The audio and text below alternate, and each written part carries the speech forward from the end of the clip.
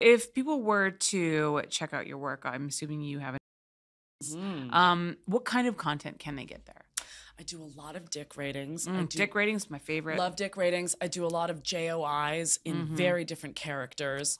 I do a lot. Wait, what do you mean different characters? Well, sometimes you want it nice and Stepford Wivesy and you've had a long day, and sometimes you want it really fucking mean. I mean, like sandpaper on the flesh. So I like having that versatility there. I do a lot of verbal bullying. For small penis humiliation? Small penis humiliation, but even more than that, like bullying. I don't know what it is. It might be that I'm 6 feet tall. It might be that I have a very readily available vocabulary at all times.